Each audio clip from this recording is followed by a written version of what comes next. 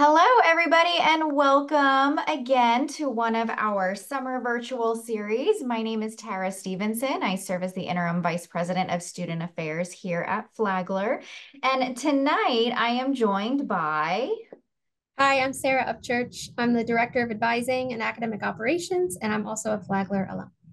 a couple housekeeping things before we jump in is we got a lot of questions from people that joined us last week wanting oh, wait a minute before we keep going. We have Kendra here. Kendra, welcome. Hello, hello. Hello, Kendra, real quick, introduce yourself to everybody. Hi, my name is Kendra Scherzona. I am a recent grad of Flagler College, and I graduated in May with a degree in coastal environmental science with a minor in biology. And what is the reasoning that you're joining us tonight? So, throughout my 3 years at Flagler, I worked at the case desk, and so I got both the case perspective and the student perspective when it came to registering and making schedules. Yes. And so we wanted to be able to add that extra element tonight of a student perspective. But thank you. So we'll go back to our housekeeping items. Got lots of questions about the recordings for these. And so we are working with our marketing and communications department to see about getting these up into our family portal, getting them out into our incoming student newsletter so that if we have anybody who wanted to rewatch a topic or share it with another student who's wasn't able to join us or another family member that wasn't able to join us, those will be coming out shortly. And then at the end of tonight's session, we'll go over some of our other upcoming ones for you all. Don't forget that we have our Q&A option available. And so I'll be monitoring that throughout. If we can ask questions throughout, we've got some curated ones. We'll definitely get those. But then at the end, we'll have a lot of time for you all to ask questions of our two panelists tonight. But with that, Sarah, when you and I had our initial discussion, I loved how you said it's kind of like what's behind the curtain, like giving them a view of like what's going on the back end. And I said, yes, I think so many of our families and students want to know kind of what is happening behind the curtain. And so let's just start with intro, like student is accepted, what happens? Yes, so there's lots and lots of things that happen, and that's kind of what my whole job is. But the way to think about it is for a very long time, the admissions counselor is your student's go to person. And eventually, the admissions counselor has to pivot and start recruiting the next class. So that's where we step in, and the case advisor for your student becomes that new point person. So, our primary job is getting your student registered, answering questions about academics and academic resources. However, we can just be the one stop shop if you don't know where to start. We can direct you to the right office or the right person as you kind of transition to Flagler. And so students have transitioned then to case. So what is that beginning process? Like what are those communication pieces? What are those first steps? What does that look like? The very first thing that goes out is a case welcome email. Our first year transfer and readmitted students all receive this. I believe that one also goes to any parents or guardians on file. So I think everybody got that. That's just a little bit about who we are, what our role is, and then it also links to our team page. So you can see all of our photos, emails, phone numbers, who we typically work with. And then our appointment links are on there as well if you wanted to book an appointment. You do not have to be a current student to book an appointment. So even if you've just deposited and you have questions, go ahead and use that. That's what that's for. Um, so that's the very first thing is that welcome email. That same evening, your student gets a math placement invitation. This is really, really, really important because it is one of the main barriers between a student and their schedule. I think there's really three main parts to getting that schedule: submitting your enrollment deposit, submitting your enrollment forms, those are both through admissions, and then submitting your math placement survey and or exam. I say and or because the survey is only required, you're only going to do the survey if you've already taken college level math. If you've never taken college level math, you will fill out a survey and complete the exam.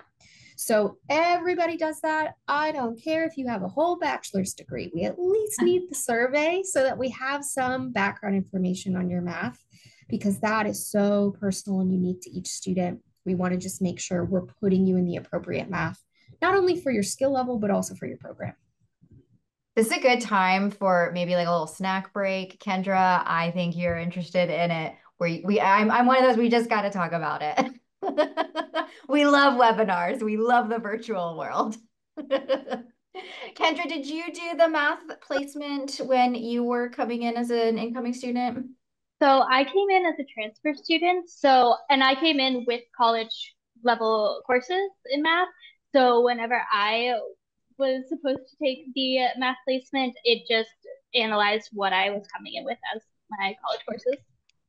Okay, so good point. There's a little bit different for our transfer students coming in.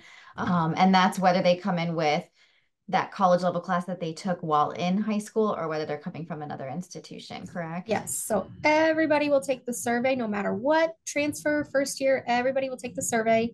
And if we don't have enough there, it will prompt you to continue on to the exam. But it's all programmed the right way. You don't have to think too hard, just answer the questions. And if you need to do the exam, it'll prompt you to do so. Okay. And I think we still have maybe about 200 of our incoming students that still need to do that math placement. Was that the Yes. last number I heard?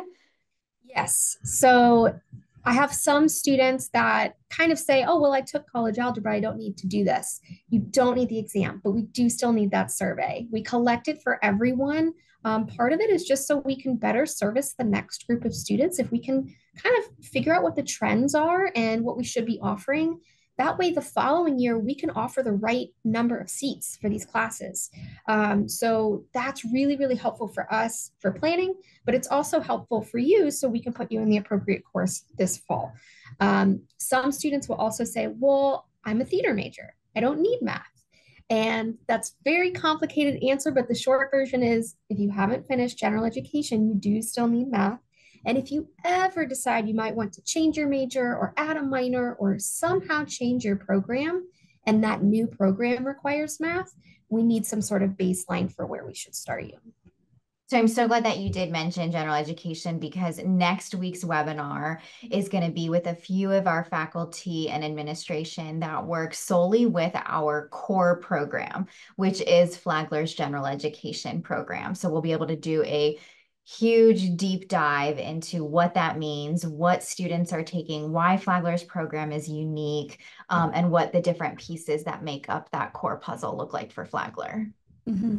So I will leave that to the core experts, but just know that your student will have support kind of navigating core the whole first year. That's our role, is helping students transition to college in a general sense, but also specifically figuring out, well, what are Flagler specific requirements? What do I need to complete here? What do I need to know about my first couple of years? So we'll help them navigate core semester by semester as well. And the math survey that you're talking about, is there questions in there for all classes and their major, or is that a separate preference survey? Good question. So once students submit the math survey, all of those submissions are graded by a real human person. Sometimes we'll have students say, well, I submitted it last night at midnight. I'm sure you did, but Dr. Grant was not awake at midnight. So all of these submissions are graded by Dr. Carrie Grant. She is the department chair for our mathematics and technology department. She usually gives us results about once a week. Once your results have been entered into the admissions system, you will get a follow-up survey that asks for your preferences. And I should clarify, this survey goes to first year students only. Transfer students, there's less transfer students, so we typically have a one-on-one meeting because we have the capacity to do that. First year students, there's lots of you, so we use this survey method instead to collect, are you a morning person? Do you like spaces between your classes? Are you considering a minor? If you're an athlete, what does that practice schedule look like? So even though we will ultimately be building schedules for first year students, we are very much soliciting what are your preferences and what are the things that you're looking for in that schedule. So let's dive a little bit more into that. Why does CASE develop those schedules for first year students? I think we get asked this a lot. Yes, we've done this both ways. Initially, we had students build their own schedules, And the feedback we were getting is that navigating a new system for actually going in and selecting courses, navigating new requirements, navigating the academic catalog, all of that is a little bit overwhelming the first time. So what we decided to do is collect those preferences on kind of what you were hoping to see, but then also use our expertise on what we know you actually need and what's going to keep you on track for your program. And we combine those two things and build the schedule on your behalf. So it's really just taking stress out of the process. And the main question we typically get once students receive that schedule is, I just want to make sure these are classes that I need.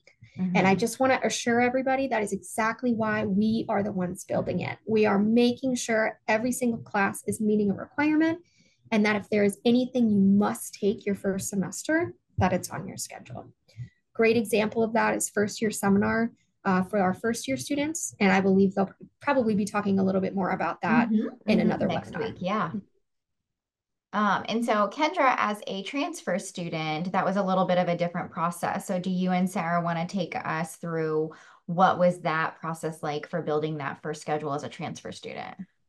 Yeah, so whenever I was coming in, once I completed the math placement survey saying that I had college credits coming in for math, then one of the other advisors in the case office, Jill Dawson, gave me an email, and we chatted on Zoom to talk about my preferences, what major I was going into, because I was extended an invitation from the honors program, accept that invitation, just different things like that.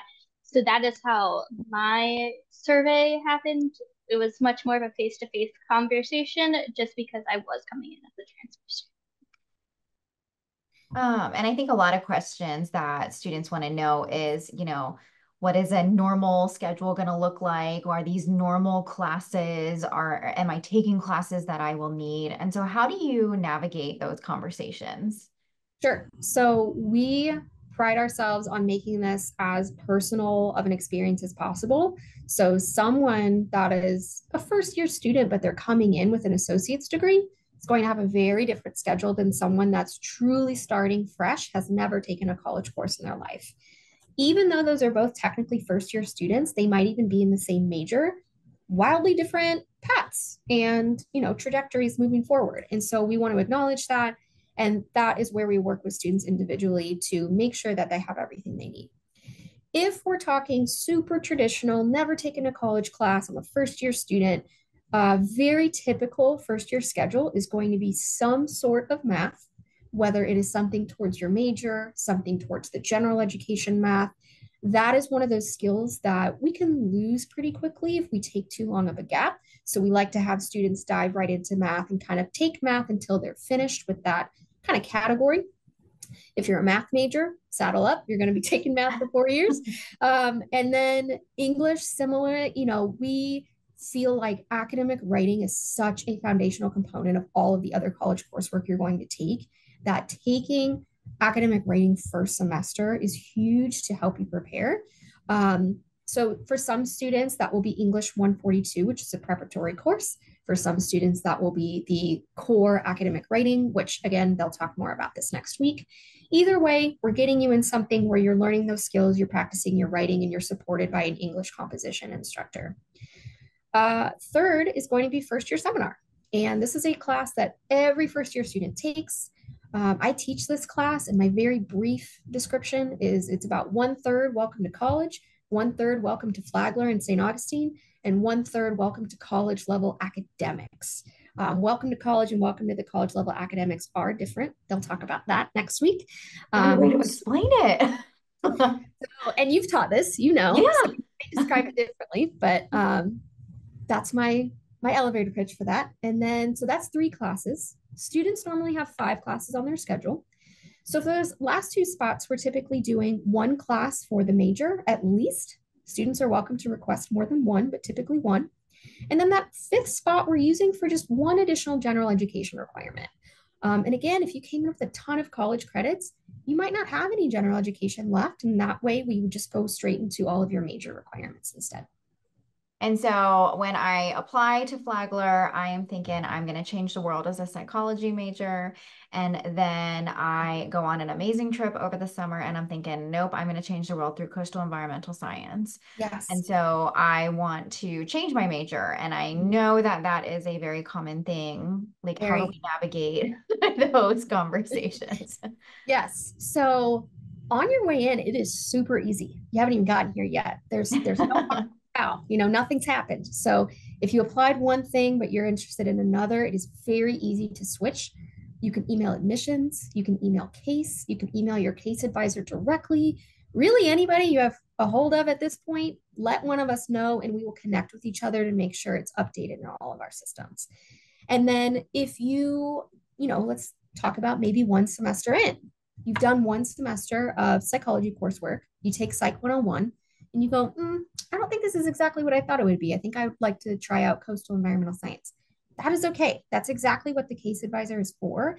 We can help map out, okay, if we are changing and we've got, let's say, 3.5 years left, how do we map that out? What does that look like for you? So we can help students build academic plans, and we're actually working on collaborating with first year seminars. So this is more of kind of an assignment that every student will do.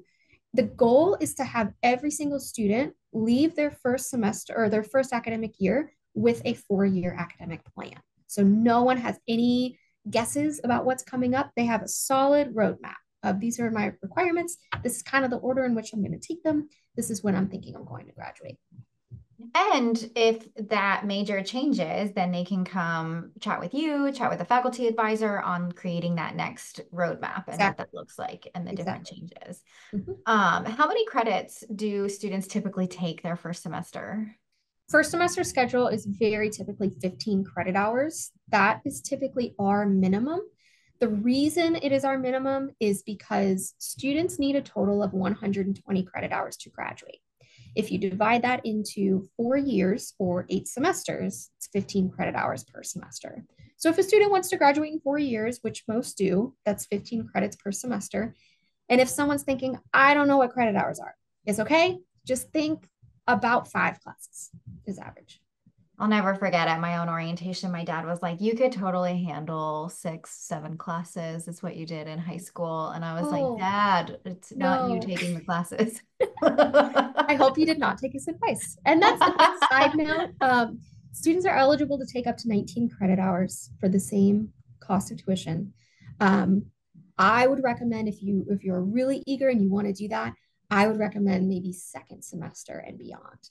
That figure things out first. See what it's like. So much about transition and just feeling things out and finding your people and finding your places that we can't force you not to, but we really recommend just sticking with about 15 credit hours at first semester. Now, Kendra, we don't have any virtual sessions that will specifically be speaking to honors program or anything like that. But what were some of the additional requirements that you may have had as a participant in the honors program that might have added credits or experiences? So for the honors program, each semester you are required to take a 1-hour credit course that is normally meets once a week, normally on Fridays, just to go over to make sure you're hitting the milestones that the honors program requires. On top of this 1 credit hour course, each semester they also have something called a high impact. So that is something like an internship that you do to get credit for, and then an upper division level course, which is something that is taking a 300 or 400 level class in either your major or your minor and making it harder somehow. So writing an extra paper, presenting a lesson to the class, something like that. And then in addition to all of that, you have your honors capstone, which is an additional capstone project or just a big overarching thing that you do that correlates with whatever your major is. So I did an extra poster and a whole extra research thing for a whole extra research project for mine.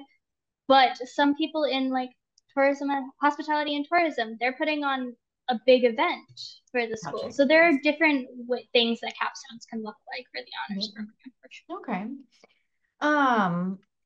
So lots of conversations, lots of communication that's been happening to help build this schedule between the student and our case office. How do they actually like get their schedule? What does that process then look like?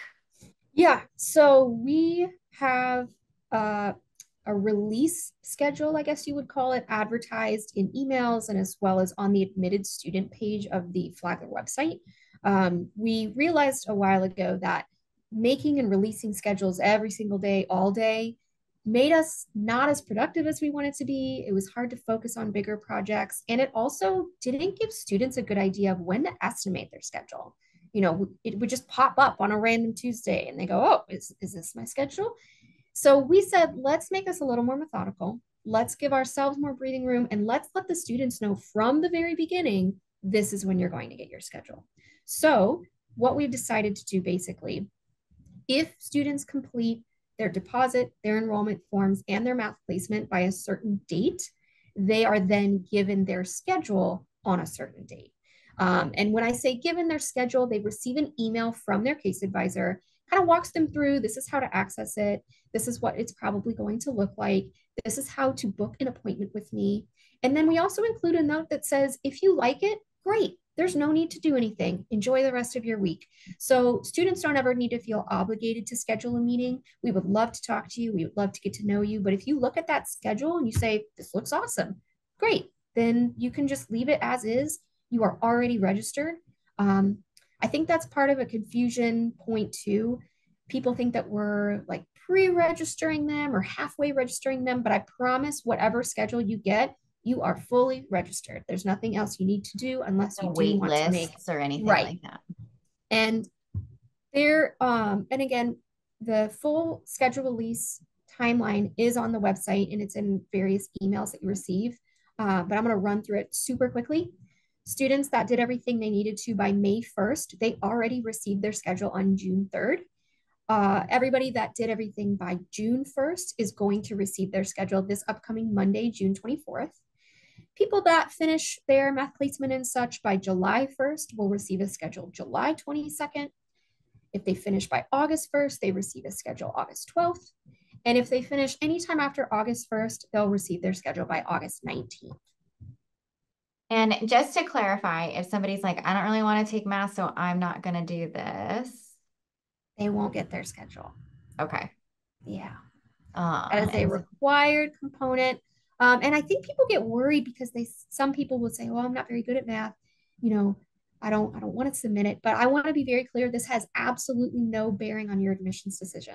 Never, ever have we gotten a math placement and gone, woof, we're going to rescind their offer. This is never. That's not what the point of it is. It is just so we do not throw you into a math class that is too difficult or that we don't put you in a math class that is not challenging enough for you. We want it to be that. That's going to benefit you later on. Yeah, absolutely. So I know students love to look at their schedules, and then we've got family members that are like, let's have a conversation. What did they put you in? What does this mean? Yes. And all of a sudden, then we want to make some changes. So yes. What does that process and request look like? So we are required to meet with first year students to do this together. And again, after the first semester, after doing this first time, students are going to have a lot more freedom to build their own schedule. It's going to remain unlocked so they can make changes. But this first time around, we kind of lock it down so that students are forced to have a conversation with us. And that sounds kind of mean, kind of harsh, but it's really just so we can work together. We can become partners. Everybody's on the same page. Yeah, get everybody on the same page. Because I cannot tell you how many times before we would lock it down and it'd be open all summer, I'd have so many emails. Oops, I accidentally dropped this class. Now it's full. Can you get me back in? I'm like, oh, no, I can't. I'm sorry. Somebody else was waiting to click it. Right. And so sometimes it's just like an accidental mistake, or they drop something like first year seminar that they're like, what's this? Never heard of it. And they drop it, but it's required. So that's why you can absolutely reach out to us. We can totally tell you what else is available. We can make some tweaks, but we're going to do it together. So you would either email your advisor, but honestly, the easiest way is to Google Meet Your Case Advisor, Flagler. I think the very first link is going to take you to our team page, and that's where all of our bookings links are. Bookings is the platform we use to schedule meetings. It's a Microsoft platform. So again, you don't have to be a current student. Anybody can make an appointment. But that is the easiest way to make sure you're going to get a hold of us, and you can choose Zoom, phone, in person. And we're currently at a point for our new incoming students that families are welcome to join the call. We really encourage students to take the lead, but families are welcome to be part of that call. Once students start classes in August, there is a new layer of kind of privacy that comes into play. It's called FERPA. I'm not going to spell out the whole acronym for you, but it's basically educational privacy rights for your student. What that means is unless they give someone explicit permission, I am not allowed to discuss any part of their academic record with anybody but the student. So again, during the summer before they get here, we're in this gray area where it's okay. But starting day one of classes, we would need one of those FERPA releases or FERPA waivers, which you can find in the Office of the Registrar. So hopefully this is really allowing our families and students to understand what that summer process looks like. Like, I feel like we have thrown the curtain away. We have taken everybody into like the green room behind stage on what this whole theater of academic advising and registration looks like before our students get here. Kendra, can you take us through, just a really quick little insight into what it looks like registering for that second semester so that we can see how it's a little bit different? Yeah. So for registering for your second semester, you will get an email saying that classes are now available for you to look at so you can see what all is being offered in the spring semester. And in that email, it'll say, you need to be cleared with your case advisor. This will not change. It'll change that you won't be getting cleared with a case advisor. You'll be getting cleared with faculty advisor as you continue on at Flagler, but you have to get cleared with an advisor before you can register. So that is number one. What I personally look for and do is go, okay, this is the date that I can register. This is the time. Now let's go look at these classes, figure out, okay, so I need this class, this class, this class. Come to the meetings with the advisors with draft schedules saying, hey, I know I need this, I want to take this, different things like that. And then once you meet with your advisor and they tell you, okay, you're cleared, then you just wait until it is your registration date and time. And at that point in time, you will log on to My Flagler, which is something you'll become very familiar with throughout your time at Flagler, and you will register on there.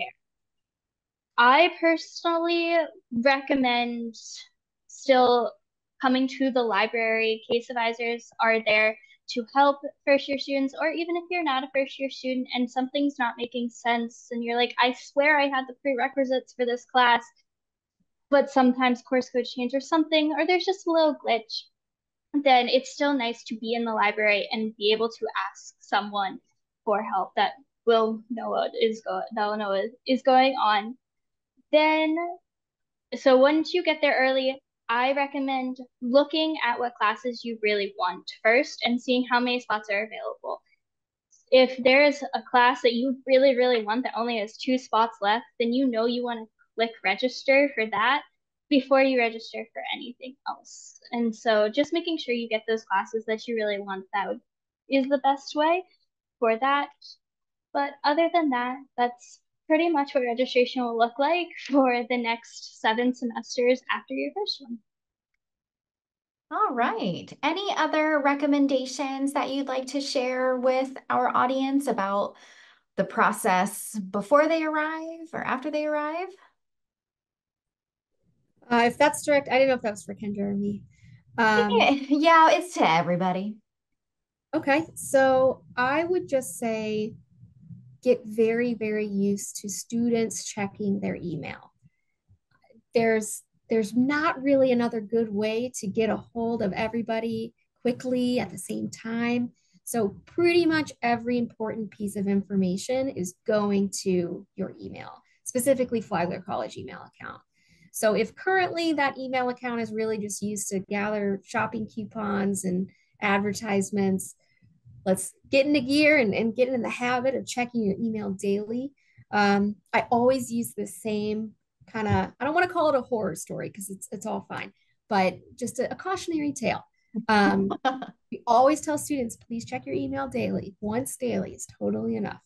And I had a student who accidentally slept through their final exam for accounting.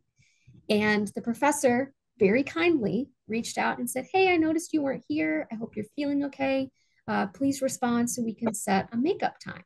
The student never checked their email. They never replied. So they got a big 0 for their final exam when the professor was really kind to reach out and offer another opportunity to take it. So it's just like, that was an accident. Nobody meant to sleep through their exam, but if he would have just checked his email, he could have taken it and it would have been fine. So those are the sorts of things that you might miss if you're not checking it regularly. So getting in that habit over the summer is super important. I think my other piece of advice is if you are very used to, and now I'm talking as a parent, I'm allowed to talk to the parents now. You might be used to kind of taking the lead in these conversations with your students. It is an excellent time to take a back seat, let the student be a self-advocate, let the student explore some questions they have, figure some things out for themselves, because they are going to college without you, which I know is sad.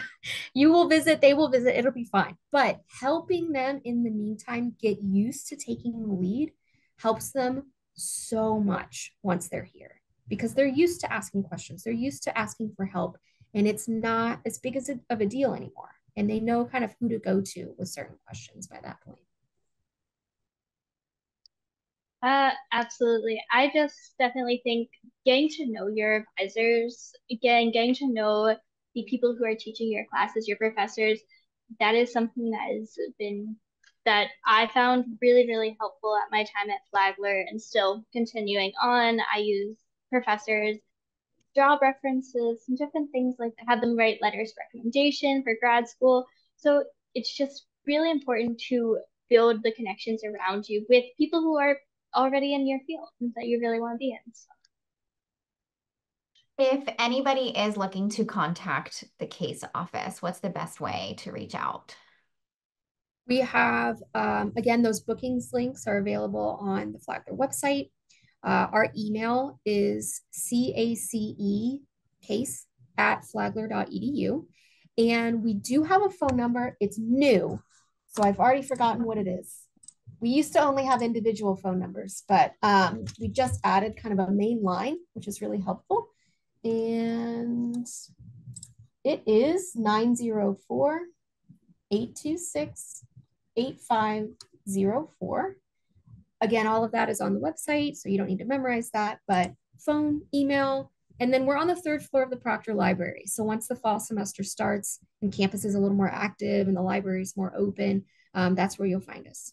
Okay. And then just looking at some of our Q&A before we wrap up with some important reminders, how does a student know who their case advisor is, or is it just kind of like a free-for-all?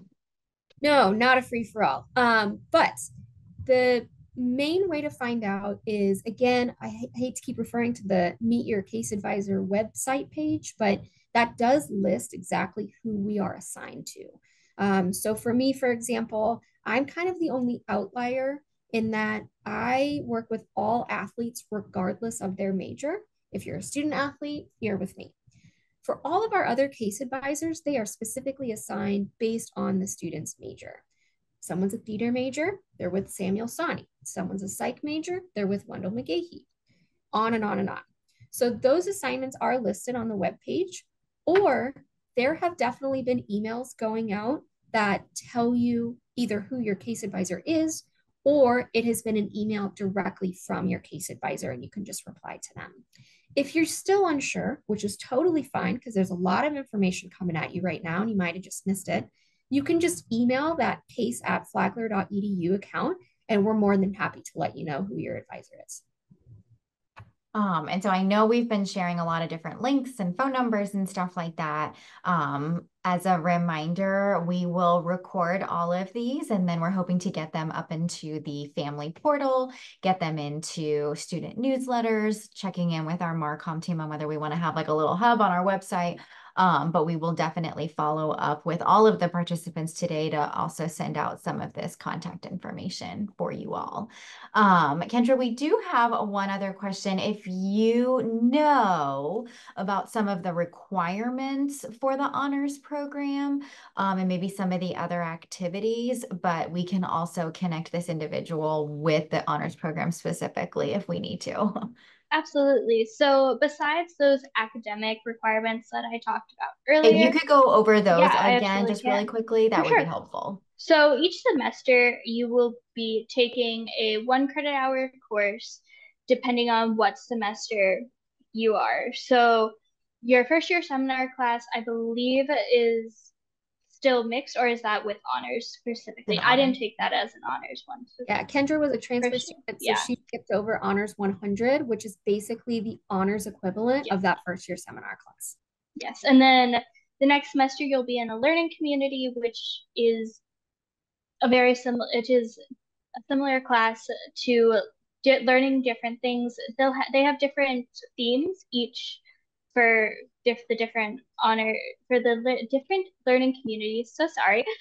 um, that they will be offering in the spring. So that will be something to look forward to. And they will be able to talk about that at the all program meetings. So every semester we have at least one all program meeting. It says everyone from the honors program comes and we talk about what's happening each semester.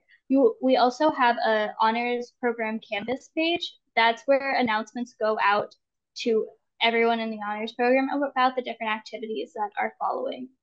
But I'll talk more about activities in a second. Then afterwards, you will be put in Honors 200 and 201. So for Honors 200, you will read a book, or most people read a book. If you're an art major, it can be slightly different. I'm not exactly sure, but I know they talked about different analyzing different paintings and different works of art. Yeah. But you focus on something that is in your major that is considered a great work. And you are assigned a mentor that is a professor in your major, and you meet with that mentor at least 3 times during the semester to discuss whatever work you are looking at. Then in Honors 201, you write a paper and give a presentation to your class on why this is a great work. Then moving into Honors 300 and 301, well, mainly Honors 300, that's called your prospectus year or semester. Prospectus is formulating what you want to do for your capstone and coming up with these research outlines and what you want to do and assigning your committee. For the honors program for your capstone, you will have a reader who is someone who will read over what you write, or just kind of a secondary person, but you'll have a mentor. That is a main staff person in your field that will help you and lead you through your project. That will be your direct point of contact and the person you work closely with in whatever your project is. And then your reader can be as involved as you need them to be, but they're like your secondary mentor, sort of. And so then your second semester of your junior year and your first semester of your senior year, so your 6th and 7th semester, you will be working on your capstone, and then your final semester, you will be presenting your capstone at your capstone defense, which isn't as scary as it sounds, but that is when you're one of the directors from the honors program. There are 4 different directors, and they are assigned to you, and your mentor and your reader all come together and watch you present something that you've just worked the past 2 years on. It's so rewarding to do it. It's great. Again, it's not as scary as it seems. And so that is what the coursework is.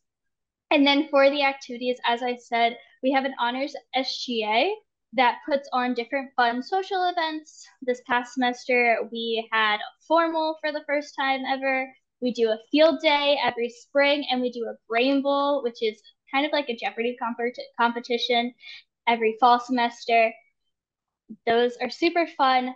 Love participating in them. If you want more information about the different activities that we have done, we have an Instagram page that I highly encourage you follow, and it is FC Honors. That is as FC Honors. Yeah, that is our Instagram page. Definitely check it out. See all the fun things that we've done in the past. And we have an awesome SGA who's taking over this next year. That'll plan lots of fun. That's great. Sarah, if we have any incoming students that are interested in the honors program, do you know how they can get connected with it, what that looks like? Yes. So if they are new, I highly recommend reaching out to Emily King in the admissions office. She is our kind of honors program liaison between those new students and the director of the honors program, who's Dr. Wes King. So she will kind of present the student to Dr. King and say, hey, this student I think would be a good candidate. Wes will, work with her. And then if they invite the student to the honors program, the student then has the choice to accept. I am not sure at this point how many seats are available, but I have not gotten the email that, hey, we're all full up, no more honors. So I would imagine there's still at least, a handful of seats left in the program. Mm-hmm. Okay. And students can join after their first year, or is it only coming in as a first year? Yeah. So if you come in first year, you're accepting that invite from the admissions folks, but there's also a way to be nominated by your faculty. So maybe you didn't get that invite from admissions the first time around. That's okay. If you have a really stellar first semester, there's going to be an email that goes out over winter break from Wes King that says, hey, we're looking for nominations for our honors program. And that's when faculty are able to submit those nominations for just those students that really stood out and they feel like they'd be a good fit for the honors program. So I've had some of my advisees get into the program that way as well. Okay. And you can, you can even get in later than your first year as well. Okay. It's not something, so if you decide later on that you might be interested, talk to your advisors about nominating you. Yes. Good. Well, with last week, we felt this was pretty helpful to go over some important dates, just to mark some calendars and things like that. Just to keep everybody kind of in the loop, June 15th is when bills were made available to our students. So those can be accessed in My Flagler, and we encourage students to reach out to financial aid or student accounts with any specific questions regarding that. Welcome Week occurs right after students move in, and that's like our big celebration on campus where students get acclimated, and we have a couple different events geared towards case and things like that. So on August 25th, they have their first year advising sessions. Sarah, do you know what that schedule looks like or what that's made up of? Yeah, there's Sunday morning. We've got some geared towards first year students, one that's specifically for transfer students. And it's kind of just, we had been giving you big picture information before. Now we're giving you very specific. This is where you go for tutoring. This is how you find your professor's office hours. This is what the add drop period is. So we're kind of looking more granular and more short term for the things we feel like you're going to need in the next few weeks to be successful and get off to a good start. And are those required during Welcome Week? Yes, they are mandatory. It is possible to make those up if somebody is sick, if they have a job, they just cannot get out of work that day. They can schedule an appointment with their case advisor and we can just give them kind of a one-on-one instead. But because there are 800 of you, it'd be super helpful if you could just come to the big group session so we can kind of get all of you in one room together. But again, if something happens, we can totally give you the information. We also use a PowerPoint, so we can email you the PowerPoint, however you want to get that information. But the session is mandatory and it's listed as mandatory on Saints Connect, which is our event platform. And they'll find out the location for those and where they have to be. Yes. Yep. And I believe we were told by Student Life that everybody will be receiving information on how to access our event platform, which again is called Saints Connect. Yeah. And so any Welcome Week event will be in there with times, locations, dates. And then if you click on it, it typically gives you a description. You can register ahead of time so that you're notified and you get reminders if something's coming up. So I believe most of our Welcome Week events are going to be on. Yeah. Okay. And then continuing with Welcome Week, we have an academic session that will be with their first year seminar. So we'll go over that a little bit more next week with that panel. And then there are major meetups, which is something new that we're adding. So are you able to speak a little bit to those? Yeah, we actually did these a few years ago, and I think COVID kind of made them disperse for a little bit, but they're just a way for students to get to meet their other students in their major, first of all, so their peers, but also the faculty members in their major right away. So you can make those connections and put names to faces and make connections with those instructors so that you can get some of those kind of more basic questions out of the way, but you're also just making connections from day one. So if you are, you know, unsure about your major, great place to ask questions. If you've been dreaming about this field since you were 6 years old, great place to ask questions. So it can kind of cover a whole spectrum of things depending on where you're at in your decision process.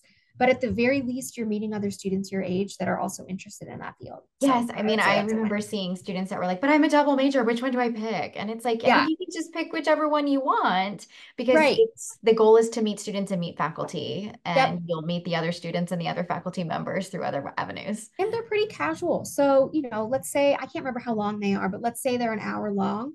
You can spend 30 minutes at one and 30 minutes at another. Our campus is not very large if you've been here, so it's pretty easy to pop back and forth between sections. So I don't anticipate it being a sit down presentation. I think it's more of just mingling and meeting people, and there's probably snacks and, drinks and stuff like that. Oh, okay, we're Um, on the hook for snacks now. sorry. But we know how students get excited about snacks. I mean, employees do as well. Yes. And so August 25th is first year advising sessions. August 26th is those academic sessions and then the major meetups. And then because of the meeting with Case to discuss changes and stuff like that, a good reminder is September 3rd is our add drop deadline for the fall semester. So that is when students can make changes to their schedule. Mhm. That deadline right after that, they won't be able to make any of those changes, but definitely Mhm. connecting with a Case advisor. We had one more question come in about the honors program, but I think I'd like to direct any more honors program questions directly to our honors program. And so I'm assuming W King at flagler.edu. Is that the best Or contact? Emily King in admissions, and funny enough, no relation. They're just both has the last name King, but Emily King or Wes King can both answer questions, especially Okay. especially for our new students about the Yeah. honors. And then any just general questions, you can always email orientation@flagler.edu, and we'd be happy to kind of filter out those questions to the appropriate offices. Again, our next webinar is going to be June 27th at 6 p.m. Eastern Standard Time, and we'll be going over core, first year seminar, and the common read. We'll be sure to follow up with all of our attendees today on that contact information for our case office with your brand new phone number. So people can be calling you. And then don't forget, we do have our Roar Up Summer Sessions, and this is a fantastic way for our students and families to connect to the institution, taking that deeper look into what campus will be like and what life will be like here at Flagler. It's an exciting time over the summer with all of our construction. I think every college campus likes to do lots of construction over the summer, so it doesn't impede on everybody as much during the academic year, but it's exciting to see what's happening. I know I hung out there last week and watched all the construction like a little kid watching the tractors and everything. But thank you both, Sarah and Kendra, for joining us. Thank you so much to our families for joining us. We really appreciate it. If you've got any other questions for us, please be sure to send them to orientation@flagler.edu, and we'll definitely be able to answer those for you. So thank you all, and we look forward to seeing you next week.